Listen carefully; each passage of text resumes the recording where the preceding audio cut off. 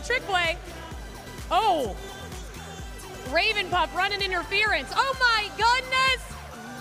Raven Pup scores. Above the left circle, Firk moving for a lane. He shoots and scores. Wrist shot over the glove of Askarov.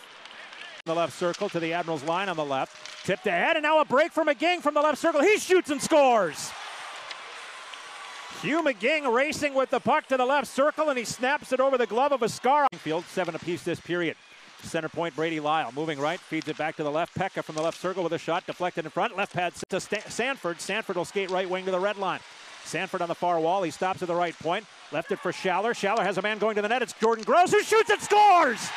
Jordan Gross all alone. He called for it. Hopefully you heard it. And he will score a shorthanded goal at 17:04. For Jordan Gross. That is his first career shorthanded goal at 17:04 of the second period. It's 2-1.